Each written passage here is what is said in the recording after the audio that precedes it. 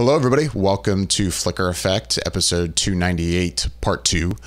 Really quick before this episode gets started. So yeah, when we went to record this episode, it went on a little long, about 2 hours. So I decided when I was editing to split it up into 2 parts.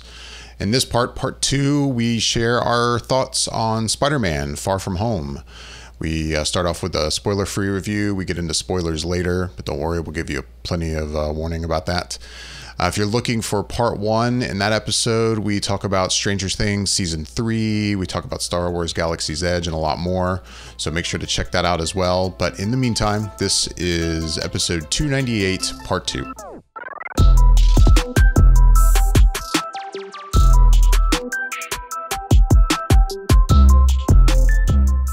We had a big movie this weekend. Big movie. And let's get right to it. Spider-Man Far From Home. Our latest MCU movie since Avengers Endgame. 2 whole months. 2 whole months. 2 whole months. Oh God, I can't believe we had to wait 2 months. 2 whole months. It does feel like a while. And just think about when we go through next year and there's only, I think, one scheduled? Yeah, specifically? Sometime in the spring, isn't it? In 2020? Yeah.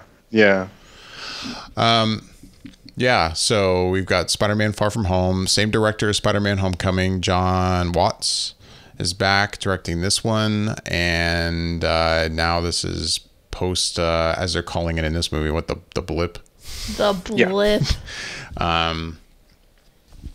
Yeah, and I guess we'll get right to it. At least we'll start with our spoiler-free thoughts. And, of course, off the air, we kind of decided an order on this, or at least the Bowl of Destiny did. The Bowl of Destiny. And I begged the Bowl. The Bowl of Justice, I think. I prayed in front of the Bowl, and I said, Bowl, please, I really, for some reason on this movie, want to be last. And it said, F you, David. You're going to go first, just because you asked me that silly damn question. Yeah, that request. You're so funny. You're so silly. Let's just call it what it is. It's like I begged it to make me first. I don't know what I was you thinking. basically did. You basically Murphy'd Law the Right. Bowl of Destiny. He went, I'm sorry. No, that's not how karma works here, David. Yeah. Okay. So Spider-Man Far From Home. I saw it. What was that? Wednesday night, right? Wednesday night. So I've had it for a few days in my head. Yeah. To recap a little bit, for those who don't remember, I loved Spider-Man Homecoming. You did. That was easily at the time, my favorite Spider-Man film that I had ever seen. And also a little more backstory where I come into Spider-Man from is that I never read Spider-Man as a kid. It wasn't like a comic book character that I had a lot of knowledge of outside of the movies at all. And when it came to the Sam Raimi films, I thought they were good. I didn't love them. And actually, I really started to like the stuff with The Amazing Spider-Man. I liked that first film. The second film was, well, it was what it was. But actually, I think I enjoyed that film more than most people. Didn't love it, don't get me wrong. But I really enjoyed Spider-Man Homecoming and Tom Holland as Spider-Man. I immediately was like, okay, I think this is the Spider-Man that maybe the comics were like giving everybody that I didn't get since I never read the comics or something. I don't know. I just really enjoyed that movie a lot. So yeah, I was looking forward to Spider-Man Far From Home, but I think I said on here too, like from a lot of the marketing, I don't know, I was skeptical. Well, the marketing was a crap show. Not only was just the print marketing pretty bad, some of the posters, but even the trailers, I was kind of like, I don't know. I don't know what to think about this. And then, yeah, finally saw it Wednesday night, and I am not a fan of this movie. Wow. This is one of those movies where I feel like I'm just in this review right now. I don't know what you guys think of it, but I feel like there's a good chance I'm just going to sit back and let you guys enjoy it if you enjoyed it, because it seems like I'm one of the very few people who did not really like this film.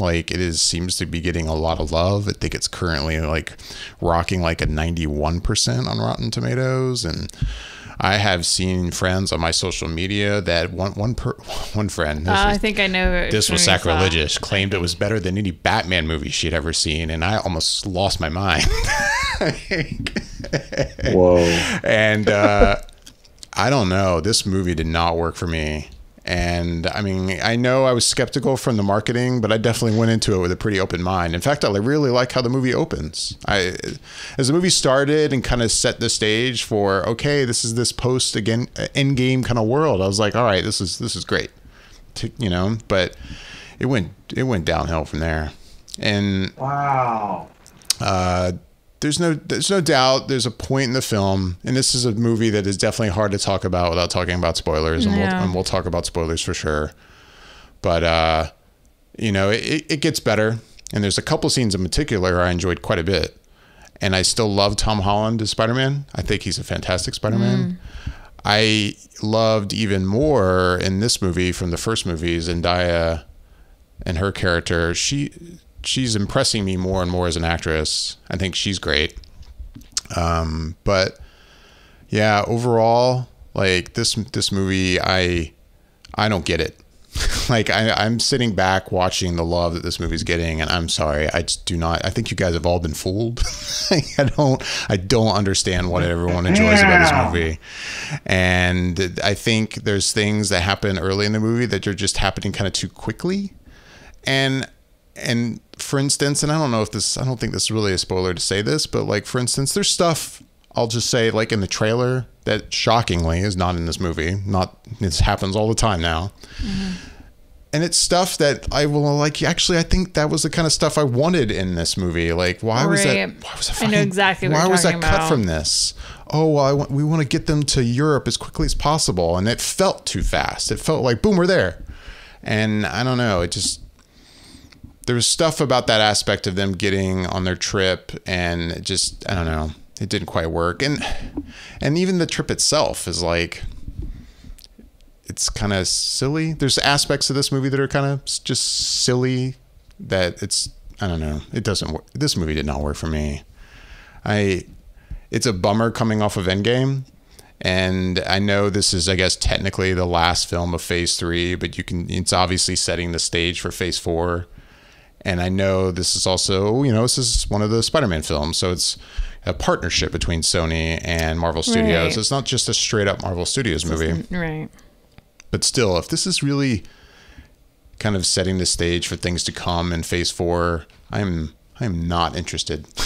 Like, I even the end credit stuff, and we'll get to that too. I'm like, okay. Right. Like, that's where I am with this. I was really bummed by this movie. I'm not saying I hate it. It's fine. Wow. But especially coming off Homecoming, which I loved. Right. This bummed me out. This was definitely worse than I expected. So that's where I am with Spider-Man Far From Home. Okay. Calling out hate. Got it.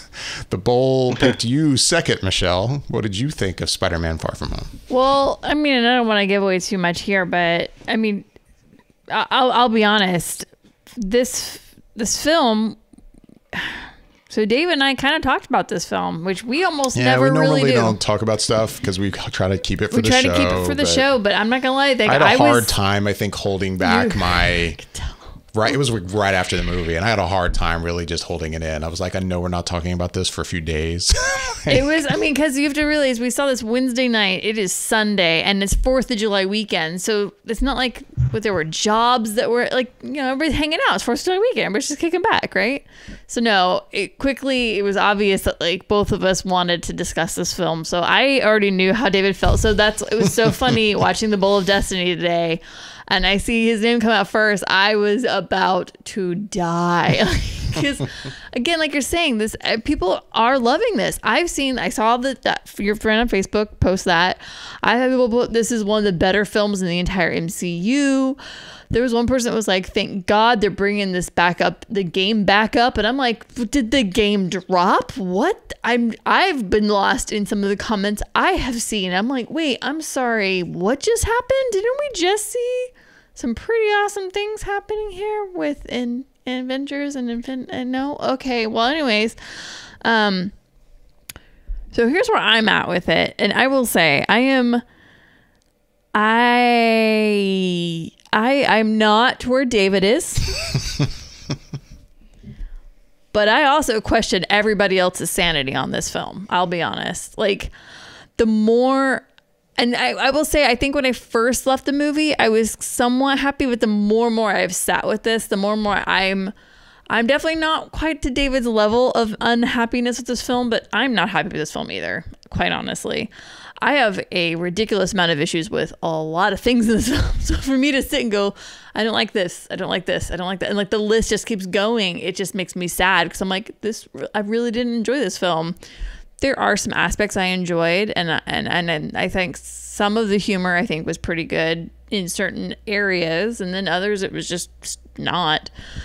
I have to say, yeah, the one golden shining light in this is Tom Holland. I mean, that kid, that guy, this actor, he is the embodiment of Spider-Man. I mean, he's awesome. He's just Spider-Man, and watching him on film, it's mesmerizing, and he encapsulates it so well.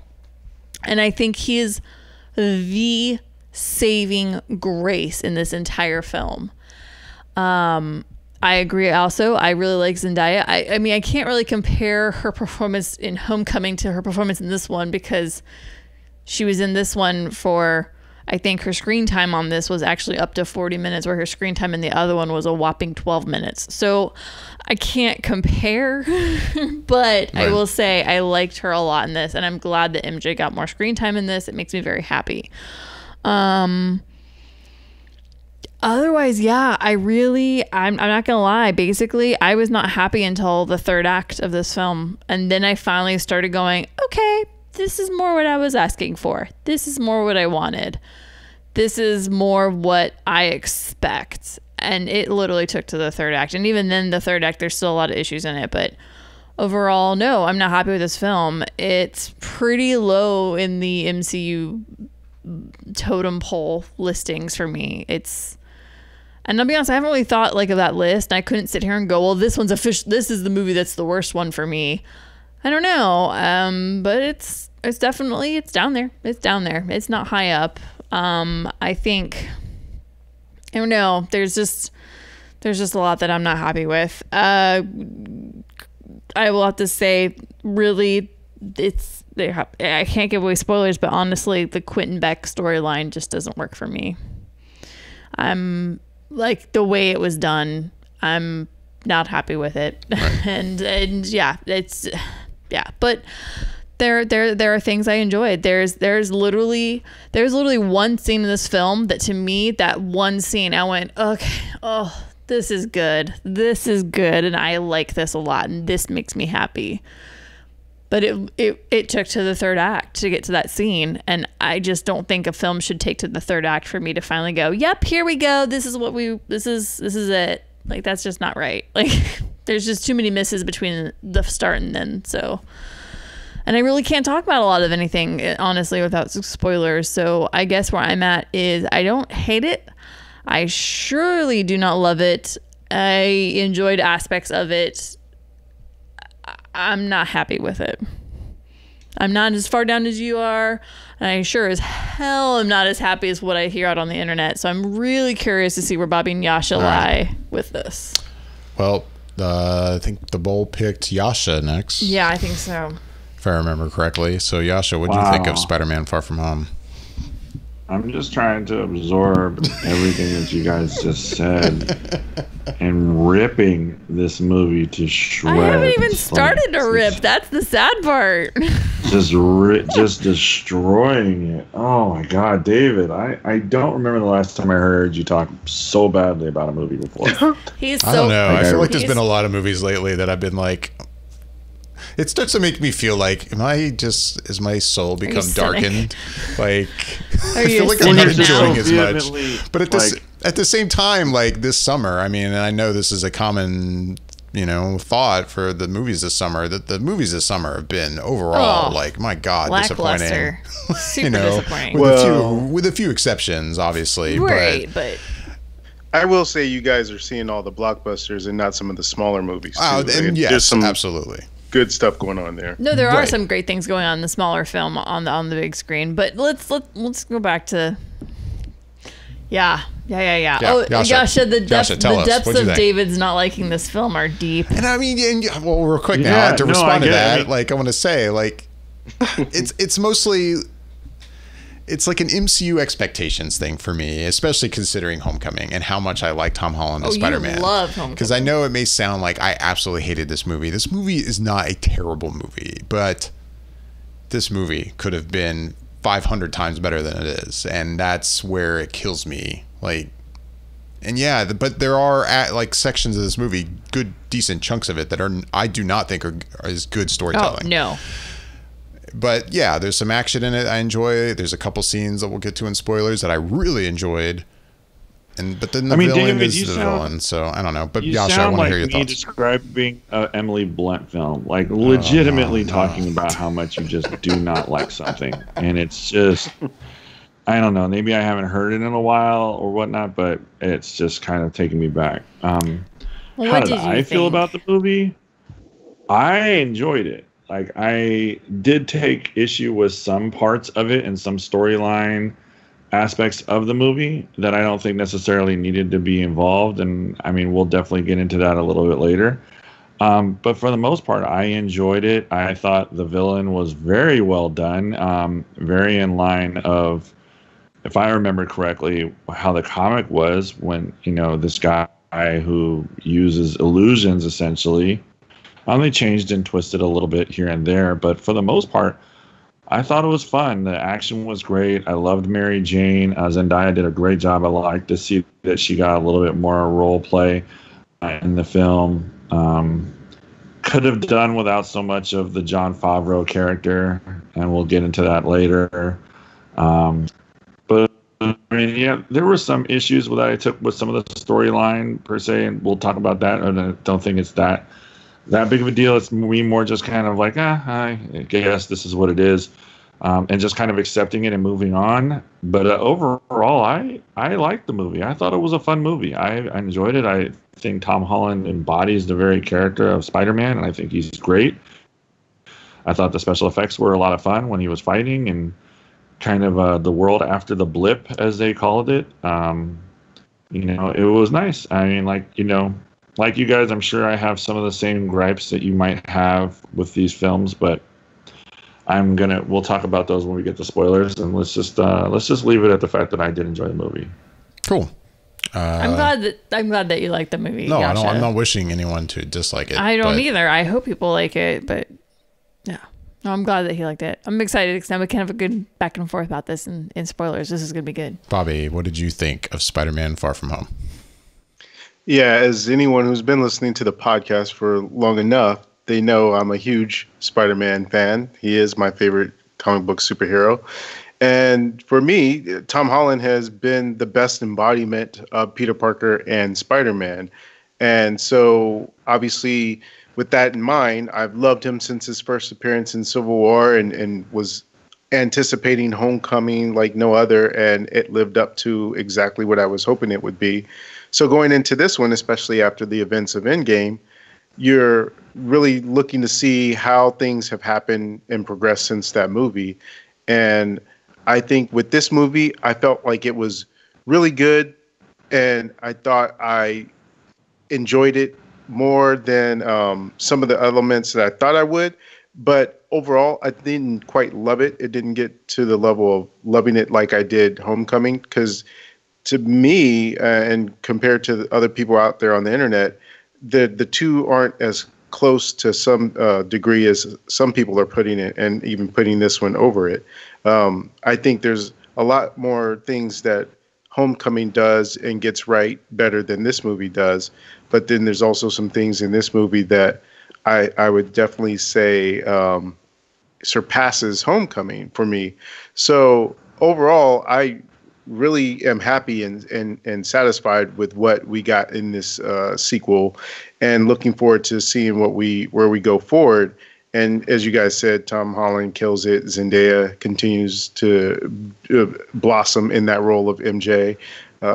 Getting to see these characters again, just in general, it feels like getting together with old friends and seeing them back together again in their camaraderie and how they interact with each other is always, to me, the fun part of seeing this iteration of Spider-Man movies is seeing those other characters and how they get along together. So it hit on pretty much everything I was hoping and expecting it would.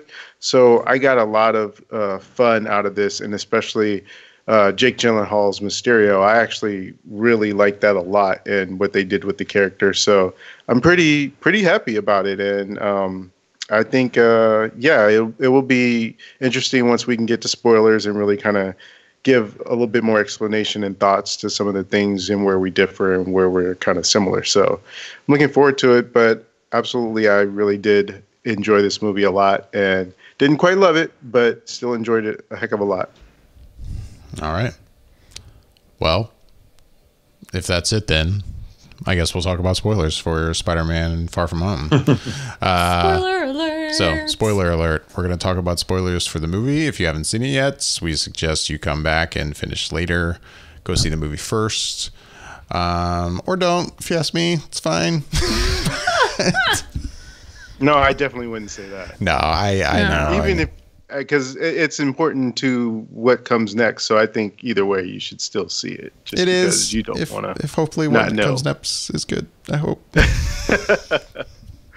It's right. I'm sorry. Go see the movie and then come back and finish if you haven't seen it. But yeah, we're going to talk about all the spoilers for the movie, the end credit scenes, all that good stuff from here on out. Yeah. The mid-credit scenes. All right, guys, go. All of the things. You guys talk about Oh, you're not even going to get involved in this? I don't want to just sit here and rip the movie. It's fine. You guys enjoy it? Like, how about I start with the things that I liked and the things I didn't like, and then you can jump in a little bit. Because I think the things that you didn't like and the things I didn't like are the same. Okay. Like. Okay. So I'll make it positive again here. So I think Tom Holland, Shining Star, amazing. I really enjoyed... And I will say one of the few things I enjoyed about the beginning of the film. Well, there's one running joke throughout the film that I enjoyed. And then there's one scene at the beginning of the film that I enjoyed. And the one scene I enjoyed was when they're back in school and it's like the morning announcements. And they're basically giving you what the down low on basically how they've handled the blip. And It gives you that information. And I enjoyed the way they deliver that message. I think that was a smart, intelligent way to get it across to the audience to understand, like, okay, so, yep, it's been 5 years. This is how we've handled it as far as those people showing back up. And they kind of explain how society has rolled a little bit with it. And I thought that was done really well. Really, the rest of the first act, not a fan. I think... They completely bum rushed into Europe way too fast. And then we get to the third act. And I will say in the third act, there's actually a joke being made about the entire situation of the film. And the joke is hilarious because it's true. And it's the joke the teachers have, and they're talking to the one student who's going, what's going on with Peter, you know, and blah, blah, blah. And I think he's a pimp or gigolo or whatever. And then he's like, don't you guys see it? And then Zendaya, to try to deflect, starts this whole thing. And then the teachers start a whole thing. And the one teacher's like, what do you mean? Like, we've just magically been falling into these magical random locations and these wonderful things have happened to us. And then these horrible things have happened to us. It's all just chance and coincidence. Is that what you're talking about? And it's like, yeah.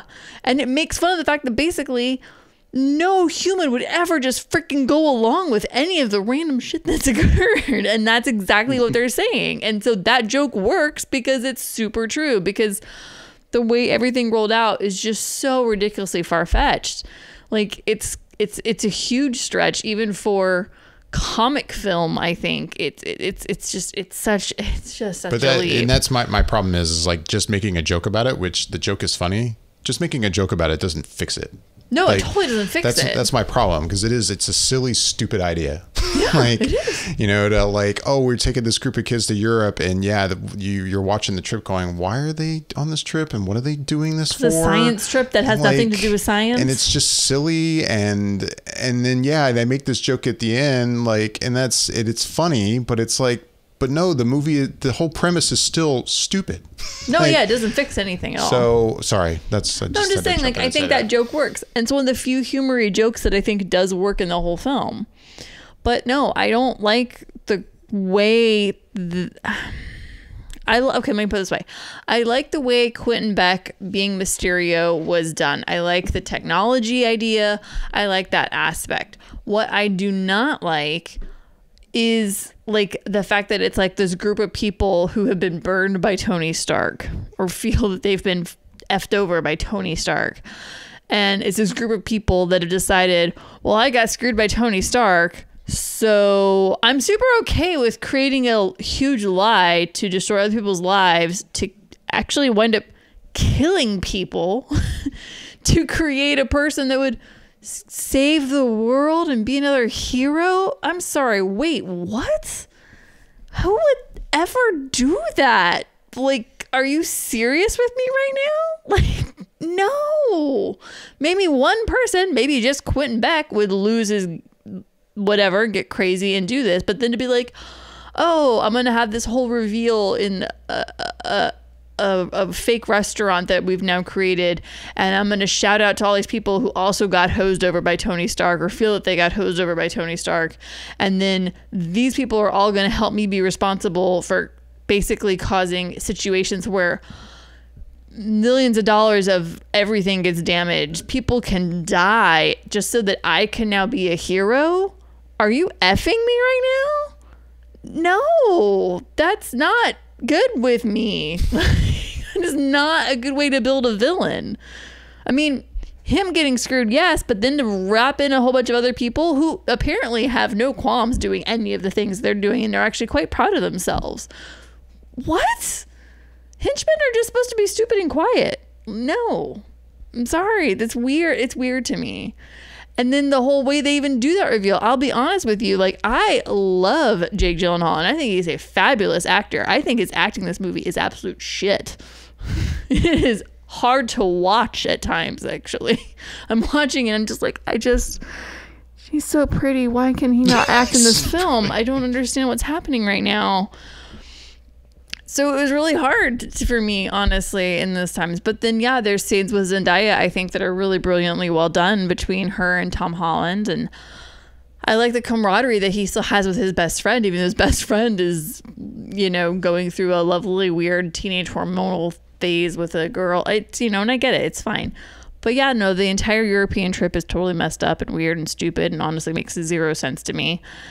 And I don't like exactly how much Happy is in this film, but the one scene in this movie that that really finally brought it home for me literally was the scene where Happy shows up, saves Peter Parker, gets him on the plane, and it's the whole conversation that they have, and it's the moment that they finally go save them, and he looks back at Peter and he sees Peter doing Tony things, and it just makes my heart happy because that whole scene played out super well for me.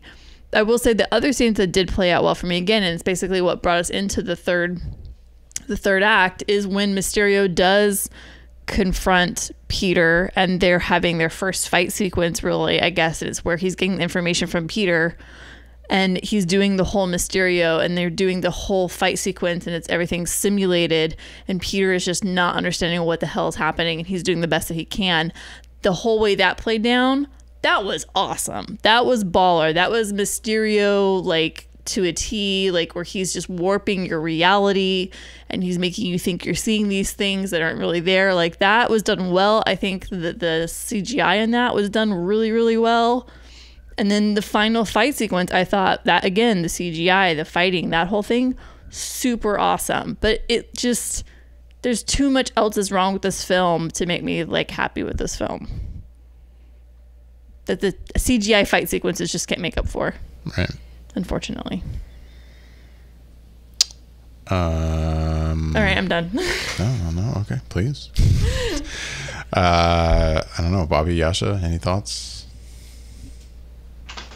They're like, Michelle's crazy. Why is she on this show? No, you just unloaded a lot. That's all. Like, I'm just like, okay. Yeah, I mean, one of my main gripes of the film, I think, is the fact that Aunt May found out that Peter's Spider-Man so early, so quickly. Like, I'm just not a fan of that. Part of the fun for me was I agree with you. My big thing isn't that she found out, is that she's so on board with it. Because Aunt May never really quite liked it that much once she did find out. Yeah, she did find out, but it wasn't until years later like that she finally found out or disclosed that she found out. I mean, and Bobby, jump in any time if I'm wrong on any of this, because I mean, Spider-Man is, you know, probably one of my favorites, if not my favorite comic character as well. I wasn't a huge fan of that. One of the major plot holes for me wasn't the fact that they were going to Europe so quickly in this trip, and it was, you know, everything was so planned. It's that the blip was 5 years. You do the math. Even if they were freshmen, they should all be graduated, and the only person that shouldn't be is Peter. So he should essentially have a whole new group of friends or a whole new group of people around him. Even if they were all freshmen, unless they're just remarkably bad students and they just all failed and stuck around, why are they still there? I think they blipped too, though. Yeah. Did they blip too? Yeah. Because I wasn't aware of that. I didn't catch that either. I didn't catch that. Because the one person that they talked about who did blip was that younger kid who came back and was older. Well, he didn't blip. No, he didn't blip. He didn't blip? He stayed. That's why he aged 5 years. Everybody else who did blip are exactly the way they were when it happened 5 years ago. All right, so maybe I didn't catch that, and that's my bad. You know, my bad interpreting of what the movie is. Well, that's just bad storytelling. It's not super clear. That's why. I wasn't a huge fan of. I'm not a huge fan of the romance between Happy and the Aunt May. I just think that's just kind of. We don't need that right away. Like, I don't know. I just don't think that that's something that we need. I did like that scene that you're talking about on the plane. I thought that was fantastic. Very, very well done. I thoroughly enjoyed Mysterio.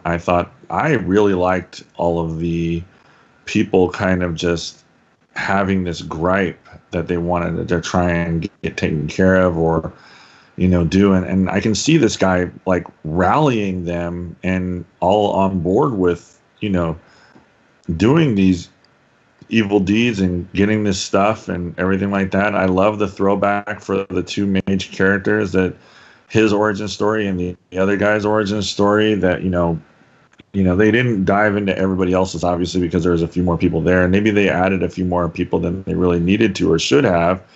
But I thought that was brilliantly well done. Like, it all kind of throws back to Tony Stark, because, you know, a lot of these times these villains are created because of something that happened with the hero, and I thought that was a really nice touch. I love the acronym for Edith, Even Dead, I'm the Hero. I thought that was brilliant, a lot of fun. And then, I enjoyed the movie. I mean, there are parts and qualms that I have with towards the end, but I mean, I'm not going to, you know, dive too much into those. I just think it is what it is. You know, it's just, I enjoyed those scenes. Bobby, any thoughts you wanted to share?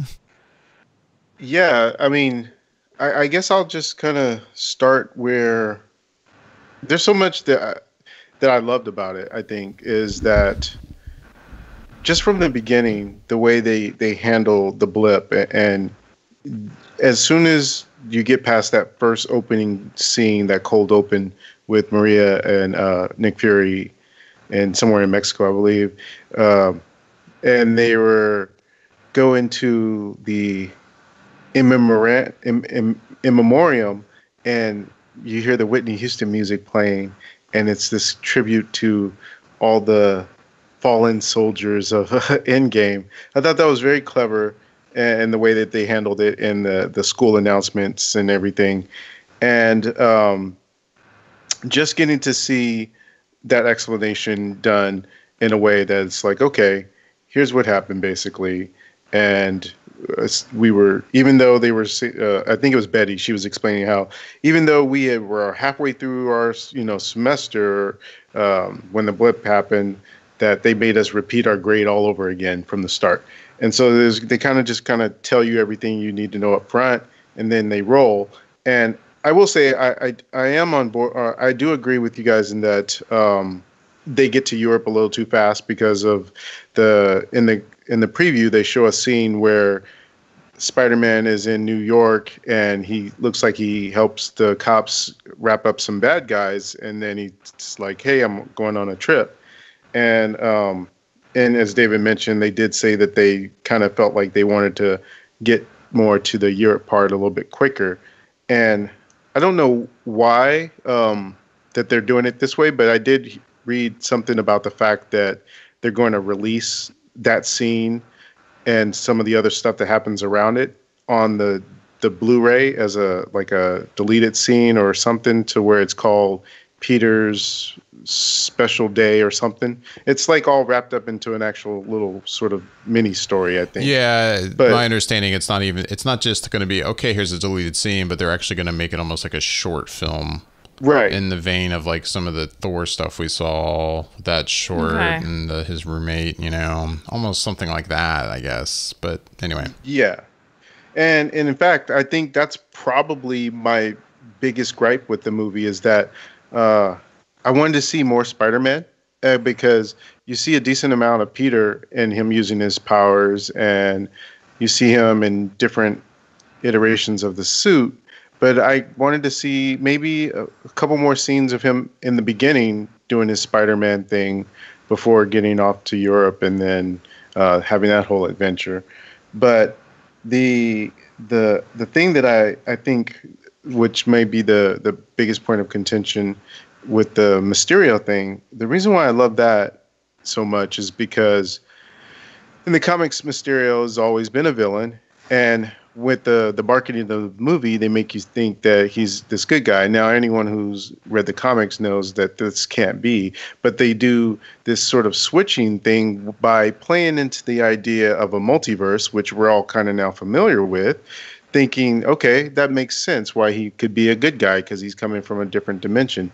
But to find out that he was making all that up, it makes sense in the way that, okay, he is this disgruntled employee from Stark because he has an axe to grind.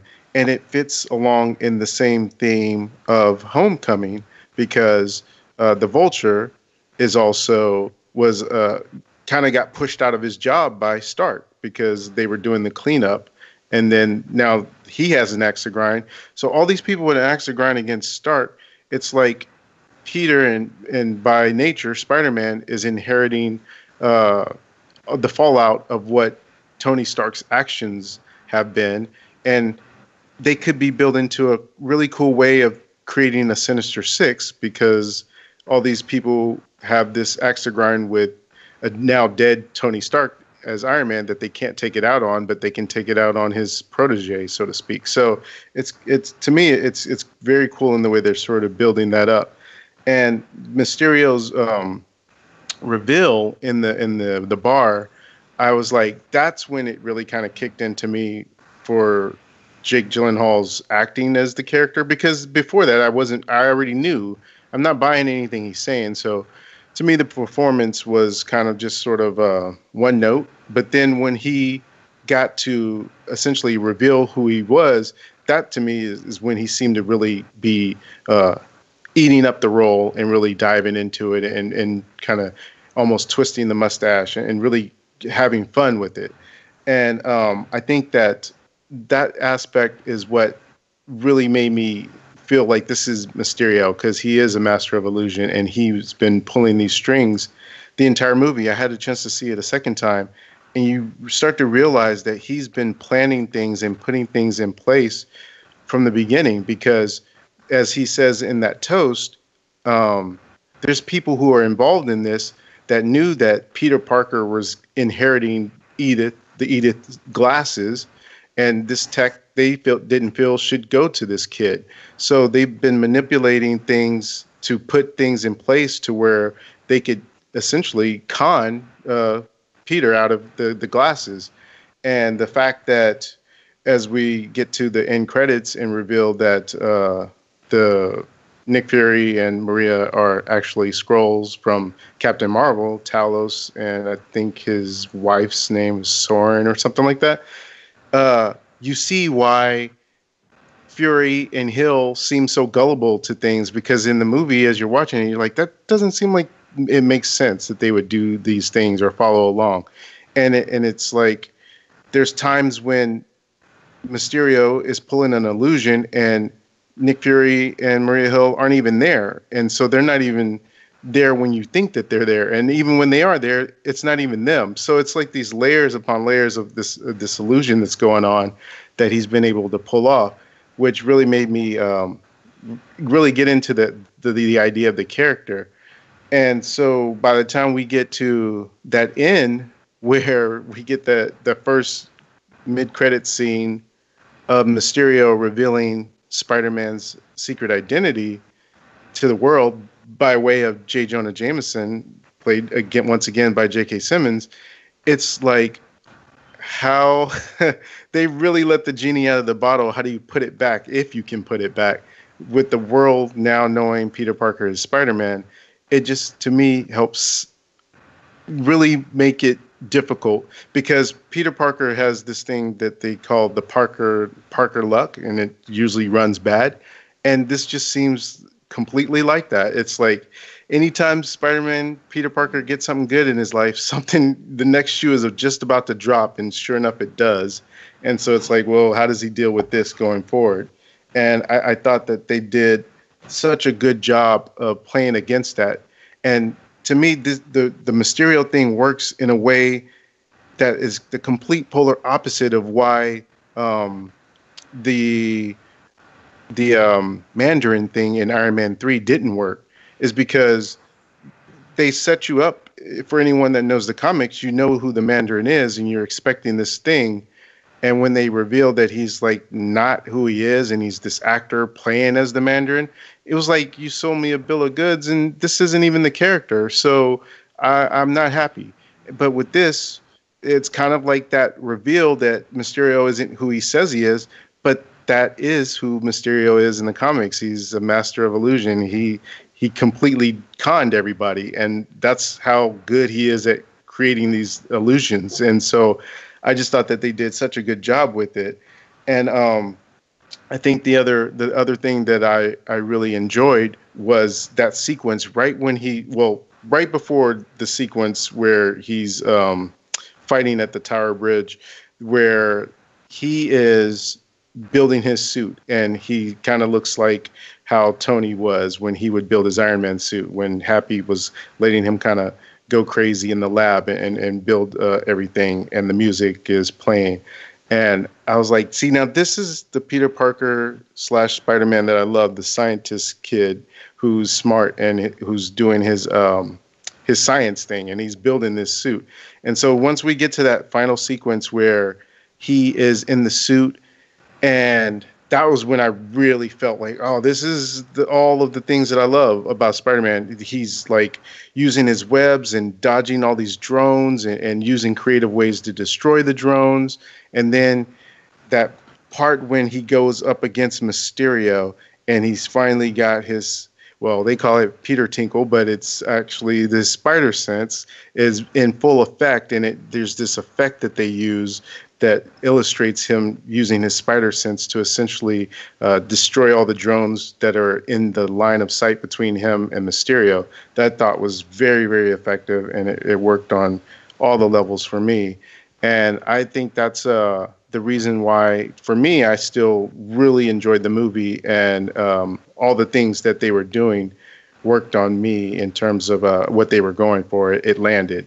So I think, yeah, with everything that happens in that post-credit, it just really sets the table to me in a way that's interesting, because now I have no clue of what to expect necessarily in a third Spider-Man movie. And how it affects the rest of the MCU, it's hard to tell, just because we've got so many movies that don't seem to follow a specific narrative of how they're all going to fit together in some sort of big saga. It's interesting to see where this sort of picks up at. Does this pick up in a Captain Marvel 2, or will we have to wait until the Eternals, or is it going to be the next Spider-Man movie? But at some point in time, they're going to pick up the threads of at least that second post credit when they reveal that the Skrulls are involved in the switch of Maria and Nick Fury. But yeah, I kind of think I said everything I liked and disliked, so I think I'm good. I mean, I agree with you, Bobby. Like the whole fight sequence between him and Mysterio there at the end, where he's using his spider sense, and I really like the way all that played out. I full agree with you, but I think my biggest gripe is one good act out of 3 does not make a whole good movie. That's fair. I mean, that's my favorite act, but that's not the one good act to me. I still like the other acts as well. It's just that was the most action-packed and the most Spider-Man-ish act. Right. So that's why it's my favorite act. But yeah, I did still enjoy some of the other acts. I will say the comedy, I mean, it was hit and miss to a certain degree, and I could have done completely without JB Smoove, really. He didn't seem to offer too much. But, I agree. I think other than that, it was off and on in terms of some of the comedy. But I think the parts that still seem to work the best are when you have the kids interacting with each other. Yeah, JB Smoove was a waste of a waste. I don't understand why he was really there. I felt like that was money that could have put towards something else. Like, I don't feel like his character brought anything to the movie at all. No. Really. The other teacher was much funnier and much more interesting, but JB Smoove was just a waste. All right. So you're just not even gonna... Well, we're about to run out of time, so I don't really know if I have time to say anything. So, I mean, yeah, I could say a lot. And well, what about your feelings on the mid-credit and the end credit, at least? Mid-credits is okay. Yeah, like, oh wow, like, how's the next Spider-Man gonna play out? Like, right. I thought the mid-credit scene was fine.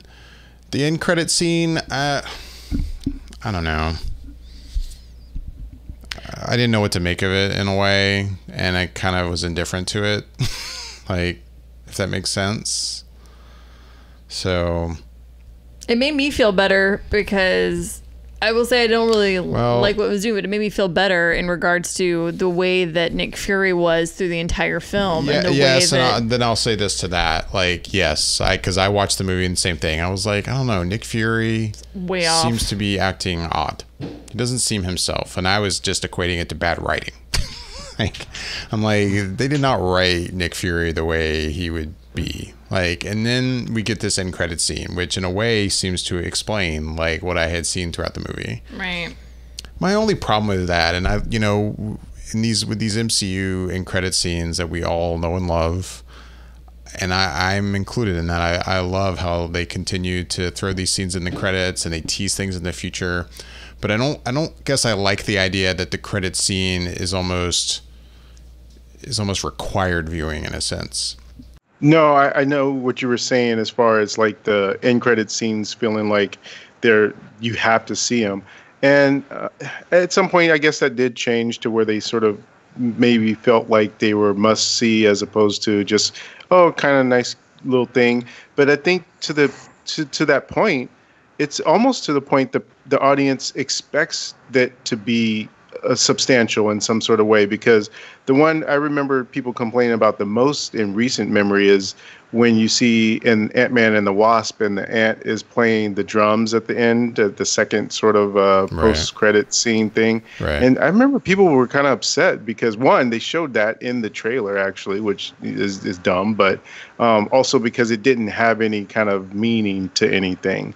And now I think if you were to just start doing post-credit scenes and they were just kind of throwaway things that you could just not have to see and it doesn't really lead any credence to anything, I bet you people would really start to complain because they're so used to it having to mean something and rewarding them, quote unquote, rewarding them for sitting through the credits now. Right. But I feel like, I guess there's a middle road of like, making an end credit scene that teases something about the future, but at the same time isn't almost like required to explain something happened in the movie you just saw, and that's, I guess, my problem with this one is that, it does lean heavy on that. Yeah. Nick Fury is not himself, like, and then we get this end credit scene and it's like, oh, well, I guess that's why. And I mean, and in a way that's cool, but I don't know. There's just something, and it's a nitpicky complaint, but I wouldn't say it's too nitpicky, because it's true. Because I think it was Christian Harloff who said, from Schmoes Know, he said that if you were to leave before that first mid-credit scene, it's a completely different movie. It's a happy ending. Yeah. And then I was like, yeah, it's very true, because you don't see that. You're missing out on a whole nother aspect of the movie, which changes the whole essential aspect and trajectory of what that film leads to at the end. So it in this case, it did lean in a way to where that post-credit or that mid-credit scene probably should have just been part of the full movie and ended with that, and then just had the one of, the scrolls at the end.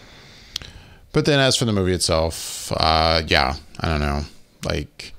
Like you've already talked about, Bobby, that scene that's in the trailer that's cut out, which is apparently, directly mentioned by the director and filmmakers that, we pulled it because we want to get them to Europe more quickly and we're going to make a short film out of it now. But that's the kind of thing I felt like that was missing from this movie. Yeah. Right. I know it's already been said, but it was just, we got there too fast. And one of the things I like about Spider-Man is him doing that kind of thing and interacting with New Yorkers, and that is a major aspect that's missing from this movie. That I didn't like. And then it was like, it was only halfway through the movie, because I'm trying to just enjoy the movie. I'm not sitting there thinking, oh man, what was in the trailer? What's going to come up next? But it did click at one point halfway through the movie. I'm like, wait a second, there was that scene in the trailer with him and the cops. Right. Where the hell was that? Where'd that scene go to? Yeah, I had that epiphany at some point too. It was like, oh yeah. Yeah. Huh. But then also I did find myself, I think it was probably around the time I thought about that, which made me think of more of the trailer. And then it clicked, oh yeah, we've got that scene with Happy coming up and the plane gets destroyed. And I'm like, oh, yeah, we haven't gotten there yet, but that's going to happen. Right. I always hate that with trailers, when you start to remember things that then you anticipate. Right. And that's just that's not a complaint about this movie, but it happens in every movie. Sure. But yeah, I don't know. There's just a lot of the comedy, even between the kids. Like, I will say the whole, love kind of thing between, what's his name, Ned and the girl. Betty. Yeah, sorry, that didn't work for me. I thought it was silly and stupid. It is silly. That's what I liked about it, because it's silly and stupid. Yeah, in a way, it seemed very funny, teenagery to me. But I think it went a little too silly, even for an MCU film. Like, it's I don't know. It didn't feel like it quite fit. And then Mysterio. That whole reveal kind of, and you've already said this, Michelle, it didn't work for me. I'm also coming at this not really knowing anything about Mysterio, other than I'm going into it at least knowing, yes, this guy's a villain, and in the trailer he's not. So obviously there's something going on here. You're always waiting for the ball to drop. But still, when the reveal happened in the bar, if I didn't physically roll my eyes, I definitely mentally did it. I definitely did. I was just like, really? Is this what we're doing? Like, it didn't work for me at all. I hated it. I hated it too. And yeah, wow. I got to agree with, it's one thing to have one disgruntled villain that's believable. You get a random person that's just insane and they're even willing to do harm and kill people. That's what villains are, right? But that he's managed to have such a group of people, like almost hundreds of people. And there is a nod at one point, like I think the guy who's kind of the tech guy who's running the drones, he says something like, well, you really want to do that? And Mysterio kind of gives a reason why, and then they're just like, okay, well, let's just do it then. But even then they're working he does threaten their lives. I was going to say that. Yeah. But then so obvious, it's weird because it's like they're with him, but then they're almost not with him, and then he has to get crazy and threaten their life, and then they're like, oh yeah, no, you're right, boss. What? It's like wait, they either need to be all, I don't know. I was not a fan of the group dynamic of villains. Can I ask you and David then, and this is just purely just a question because I'm curious as to how this one didn't work, because essentially the same thing happens in Homecoming when you have the Vulture and his crew. All those people seem to side with him and work with him to essentially destroy things and kill people as well. Why that one, I guess, maybe did work. I don't know. I guess because that group of guys was just a random group of They were just like kind of this salvage crew, and also like up to that point, like up to the point that Spider-Man starts to become involved with the Vulture in the film. And hear me out and correct me if I'm wrong. I could very much be wrong and remembering this incorrectly. I think you're about to have the same argument to get. I feel like all they had been doing was like stealing things and stuff, right? Like they're selling it for money. Like, they're not trying to kill people. They're not killing people, are they? Like, I mean, I think they know that the things that they're selling would kill people, but they feel like they're not the ones killing people. They're selling these items for money. And it's also, I think, something about the fact that these were a group of people that were working for Tony Stark. Like, I feel like maybe I'm elevating them already automatically on a higher like level of, hey, they at least must be somewhat decent people. Like, well, I don't based know, on like, today's society. No, I know, even if but you're a good job doesn't mean you're a good person. But necessarily. not even going into the whole, hey, it doesn't make sense that you now have this whole group of people that are so disgruntled that they're fine with going along with murdering people. But it was literally the scene. But it was just even the scene itself and the way this was done. I don't know. It didn't work for me. And yes, I immediately thought of the Mandarin and the way I hated how Iron Man 3 played out in that sense. But you're right. Like in a way, with the Mandarin, it's like, hey, we thought we were actually getting the Mandarin from the comics and we didn't. And here it's just kind of the other way around. So in a way that works, but all I can say is for whatever reason, it did not work for me and I didn't like it. Yeah, I didn't like that unveiling either. Yeah, I don't know. And then there's other stuff like Edith. Like, and again, if I'm remembering something, please tell me. But it's like, okay, so Peter Parker tells Edith, okay, I'm switching control over to this guy. And now this guy gets it. And not only is this guy get it now and he gets to run Edith, but he's using Edith to basically kill Spider-Man. I don't think I remember Spider-Man saying, hey, now this guy gets to use it too. He's like, I'm transferring control over to this dude. So why is it now that then when Peter Parker can just manage to get a hold of the glasses, he can still throw them on and tell Edith to stop? Like, that doesn't make sense. No, it doesn't. No, it doesn't. And I mean, I had the same thought. I had to make a reason for it in my own head, which I shouldn't have to do. But I just figured it was like, okay, I guess even though he transferred it, it never really leaves the ownership of him in general, just because of some sort of fail-safe that probably Tony put in. But that's me making up my own reasoning for what they didn't explain. But yeah, I would agree that they didn't. Right, and it would be one thing if I would buy more into it if indeed then when Mysterio is trying to use Edith to kill him, like Edith would almost go, well, wait a second. There's a fail-safe here against Peter Parker's death. Right. Yeah, it's right. It's one of those things that I guess it's easier for me to be annoyed at because there's so much about the rest of the movie I didn't like. But totally. To me, that's a glaring kind of problem with the storytelling. Like, I don't know. I didn't like it. I'm trying to remember some other stuff that jumps out at me, but that's the first stuff I think of right now. Yeah.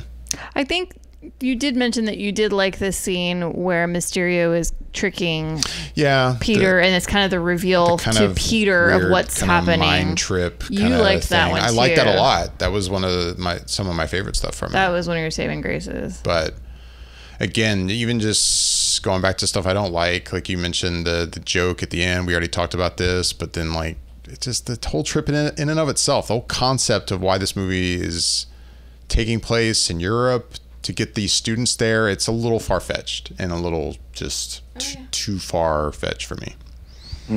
So I don't know. I was bummed by this. I of course will continue to see MCU films. It's just one movie, but yeah, this is definitely a lower tier MCU film for me. And Michelle and I were talking about this afterwards once we finally decided to talk about the movie. And I was trying to think of like, what are my least favorite? And I'm not saying this is my least favorite, but this is way down there. It might be. And I only say that because I started naming off like some of the ones that I know that haven't been your favorites, like not hate, but I know they're kind of on your lower tier, and you were even going, nope, those are still better than this, nope, that one's still better than this one, and I was like, this movie is quickly getting bumped to the bottom. Like I could tell, like I was like, oh, wow, I've only seen it once, going down there. I don't know, but yeah, maybe upon second viewing it could be a little better. I mean, maybe like I said, I'll be a little more forgiving of things. But what's funny is I feel like I came out a little bit better initially, but the more and more this movie has sat with me, the more and more I haven't liked this movie. You know what's interesting to me is that I don't know where I would put it, honestly, at this point. It's too fresh.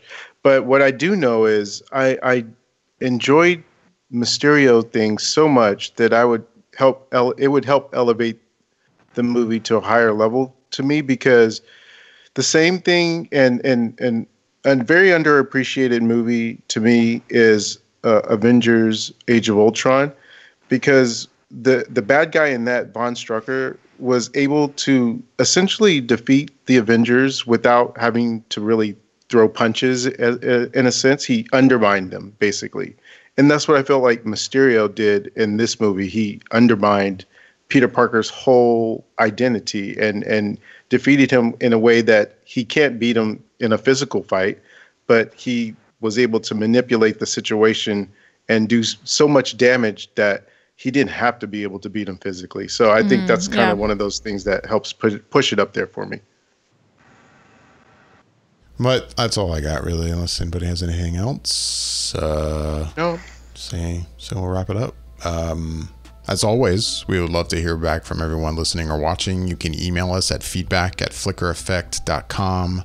You can reach out to us on Instagram and Twitter at @flicker_effect. You can watch these episodes if you're listening to them. But if you would like to watch them, you can go to youtube.com/flicker effect. You can find us on there. Like and subscribe, please. Please. Yay. With that, I'm David Lott. I'm Bobby Jackson. I'm Yasha Wilson. And I'm Michelle Hillard. Thanks for listening.